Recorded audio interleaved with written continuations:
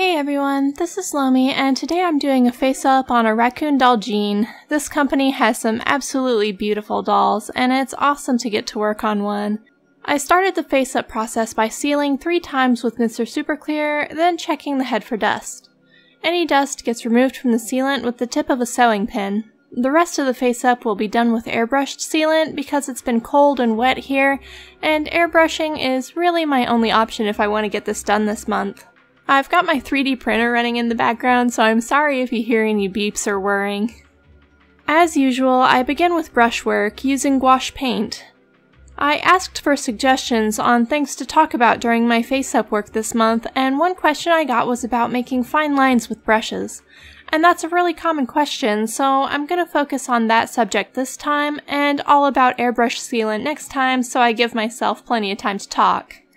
So, getting the really tiny lines we see for eyelashes and eyebrows on dolls was my biggest question when I got started with face-ups, and honestly, there was a lot less information about it then.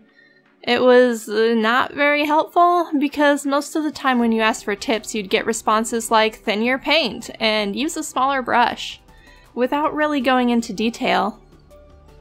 So, really fine lines are really a combination of the brushes you use and how thin your paint is, as well as what you're thinning it with. For me, there were a few things that were complete game changers, and that was a few particular brushes and learning to thin my paint with flow aid instead of medium or water. Water will work in a pinch, but the surface tension of water alone makes really fine lines break up, which can give you a gritty or grainy texture, whereas thinning the paint with medium is basically just adding more clear binder for the pigment to float in, so it doesn't really make it thinner so much as more transparent.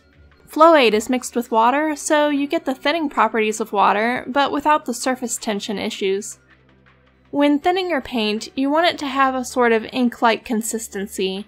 There are some paints that have this straight out of the bottle, such as golden high-flow acrylics, and gouache and watercolor obviously have that really liquid flow with just a couple drops of flow aid because they're mostly liquid.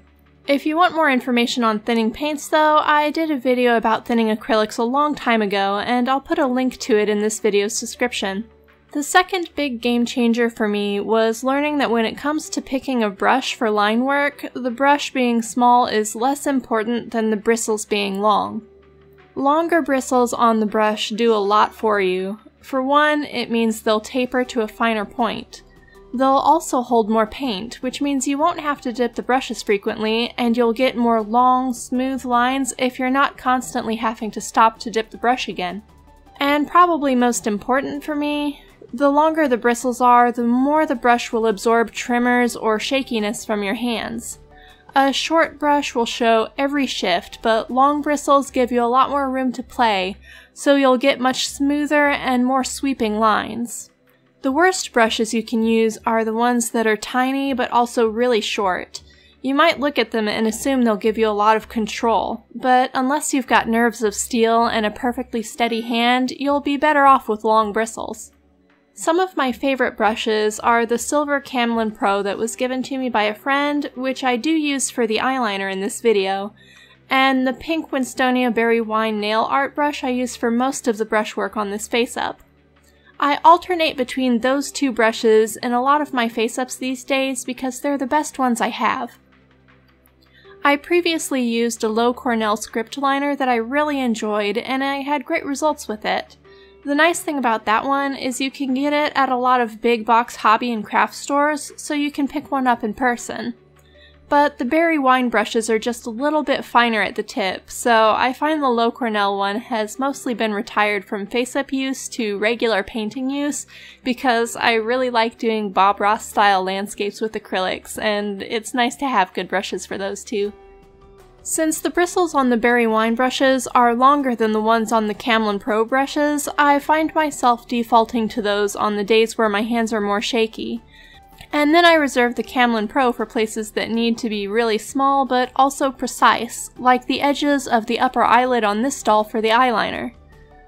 The slightly larger brush I use for the liner on the inside of the eyelid is a Princeton watercolor liner, which is a bit bigger, but it has really stiff and springy bristles, so it works really well for coating that space evenly. Using just the very tip of the bristles will give you the finest lines, but that's really a matter of practice. That's also something you can practice on paper though, it doesn't have to be a doll head. Eventually you'll get a good feel for each of the brushes in your collection, and they do all feel a little bit different, so it's good to do a little warm-up on paper before you start, just to be sure your paint consistency is right, and that you've adjusted to the length and springiness of the bristles on the brush you're using at any given time. Some people have great luck using watercolor pencils for their super fine lines, but that's honestly always been a struggle for me. Not because of the pencils themselves, but because I've never been able to find a sharpener that gives me the super fine point that other people seem to be able to get. Even when I buy expensive sharpeners, they always seem to leave a blunt spot at the very end, so my pencils aren't tapered like what I see others achieve. I'm sure I'll find a good sharpener that works for that someday, but it hasn't happened yet. I have more I could say about watercolor pencils for line work, but I'll save that for another video because I have a lot of different brands and types of watercolor pencil in my studio, and it probably deserves to have its own solo focus where I talk about the advantages and unique challenges that medium brings.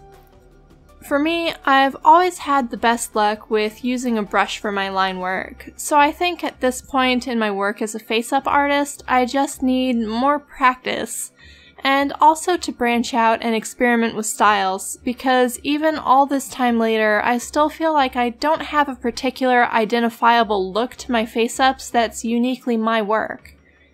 Everything I do is a little bit different, and always not quite what I envision, even if it goes well and I'm happy with it in the end.